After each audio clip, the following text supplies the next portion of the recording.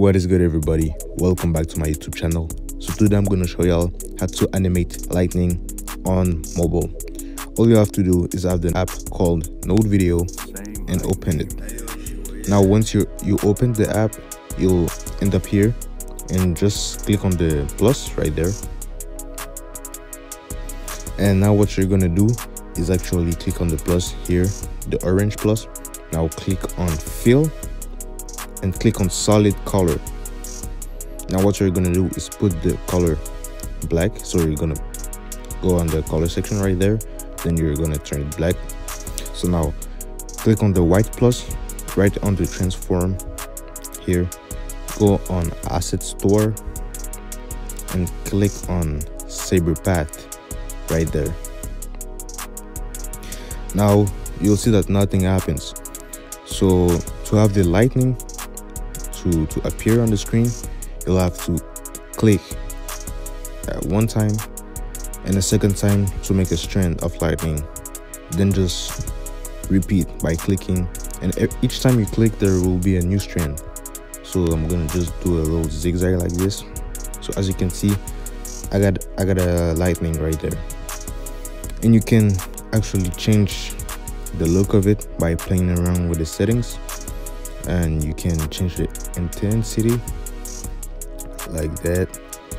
If you prefer it like this, you can actually disable the core to make a more realistic lightning like this. And yeah, just play around with what you like. And you can also change the color.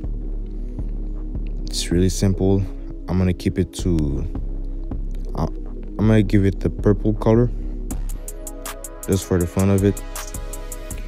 To change the shape of your lightning, just go ahead and click on distort layer 1 and just play around with the settings and see the one you like the most.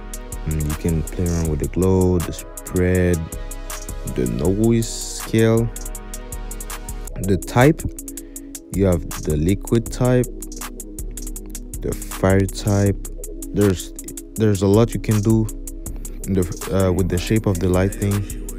It really depends on you. Clouds is the most accurate for a lightning effect. You can change up the noise complexity. The lesser it is, the smoother it is, and the more it is, the rougher it will be. Now to animate it, it's really simple. By default, it's already animated, but you can change the animation in the wind section. If you want the animation to go slower, you could do that. If you want it to go faster, you could do that also. But generally, it's like fast, but not that fast. You know, a 28 is perfect, or even lesser. And to make a good animation like this, you'll have to put the end offset at 0.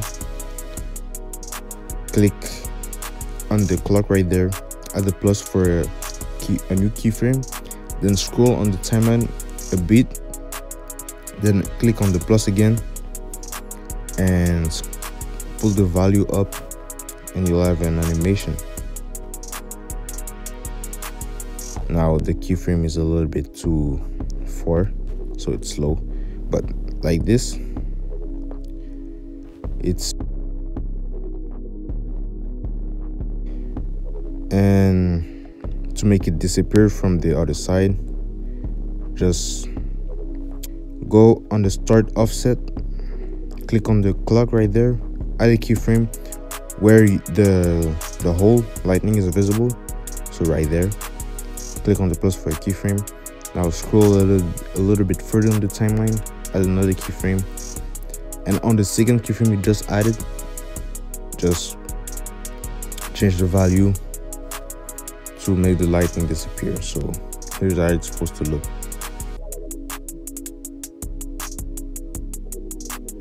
So yeah, you could just snap it into your videos and do some creative effects with it.